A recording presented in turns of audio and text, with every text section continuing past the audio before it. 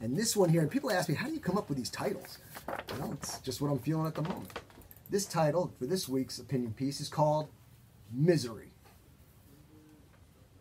Misery. Ladies and gentlemen, this week has been an interesting one for me. It seems as though my rose-colored glasses were taken off and I was seeing people in a different degrees of misery.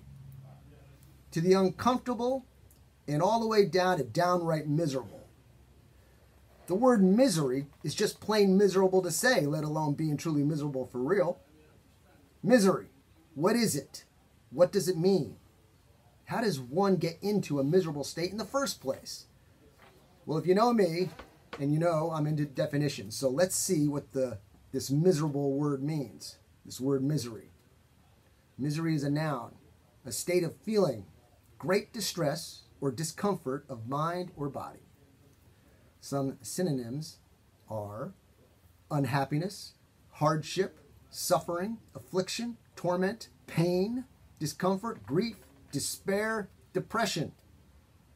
Well, that covers a lot of what I saw last week. I could spend way more time than I had to detail to you what I saw, but I won't. Let's just say that it left an impression on me. When I look and see the miserable state that so many are in, I want to crumple to my knees, lift my hands and eyes up to the Lord and scream, "Thank you, Lord, for all the blessings you bestow upon me. I'm so not worthy, yet you bless me anyways."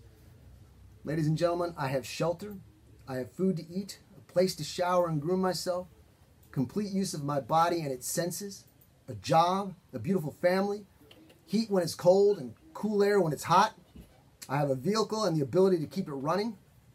If I want to go out to dinner or see a movie, I can.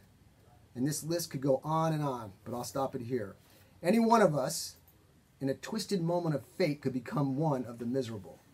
We could become homeless, injured, or alone without warning.